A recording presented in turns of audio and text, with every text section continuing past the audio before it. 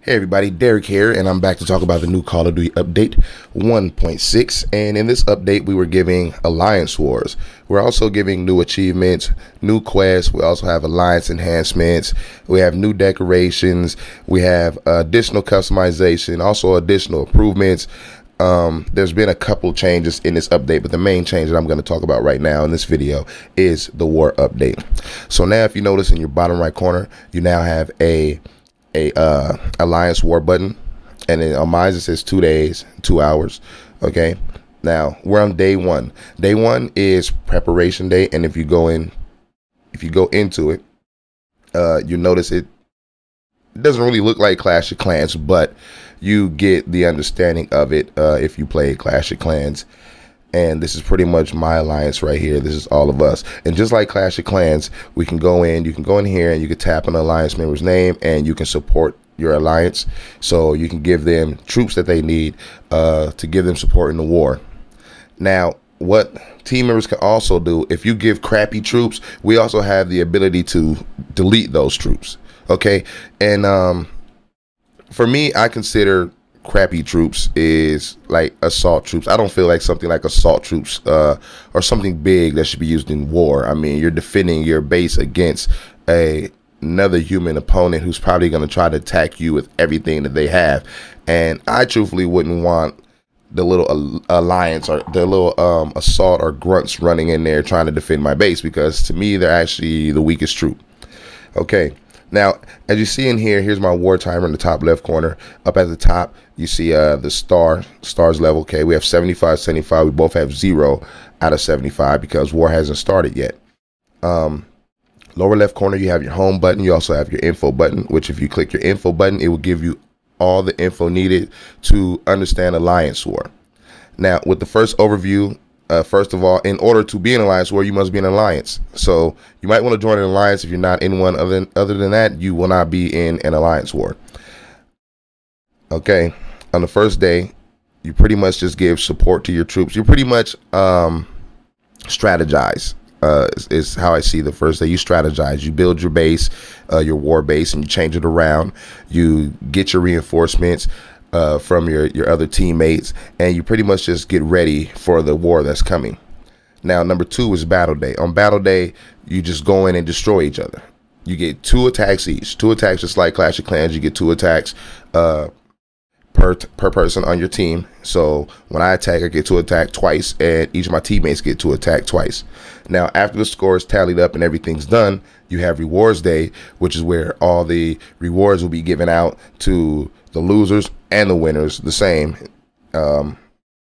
Everybody wins in the end.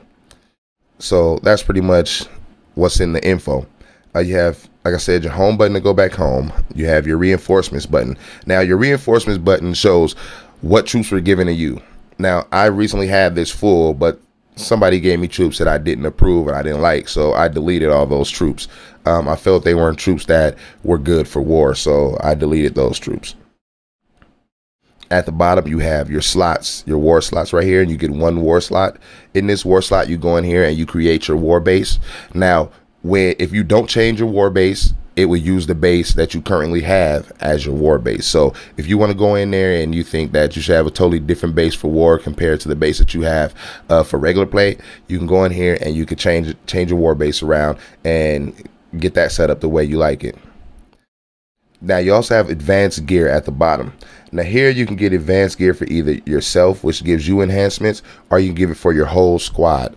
Now, for your whole squad, it costs 2,000, but for yourself, it only costs 60. So, I mean, it's up to you. If you have somebody that's in your clan and they have enough points or enough, if they have enough to spread for the whole team, then I guess that'll work out too. But that's all up to you and your alliance and how you guys plan on doing things. And in your top right where it says win bonus, this is where it'll show you all your information of what you won, things like that.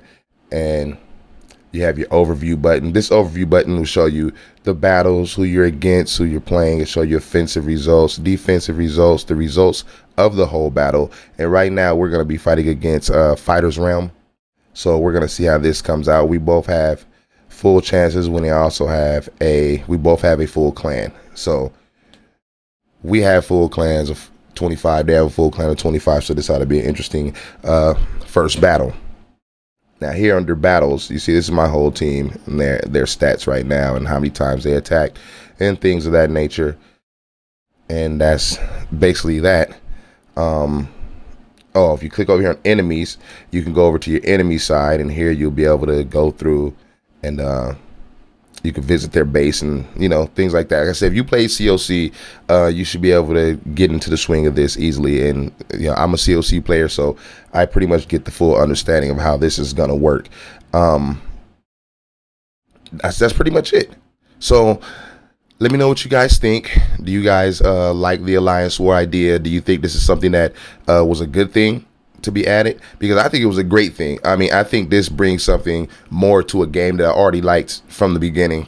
And this is something, I mean, the more things you add to a game, it keeps your players' interest. After a while, I can easily lose interest to a game if it starts to seem repetitive and I really have no meaning on why I'm playing it. In the end, sometimes I usually slowly just, you know, get away from it. Now with this added, I'm gonna really love jumping in here. And plus, as I have a stand-up alliance, I really like my alliance that I'm in. I know it's gonna be I know something that's gonna be fun, and it's not something where we're gonna be like, oh, we don't want to do Alliance War. I'm pretty sure we're gonna be real involved in this. So let me know what you guys think about the new Alliance War. Let me know if you have any questions. Let me know if there's anything else you want me to talk about, anything else you want me to point out. And once again, this is Derek, and I'll see you guys next video for Call of Duty Heroes. Peace.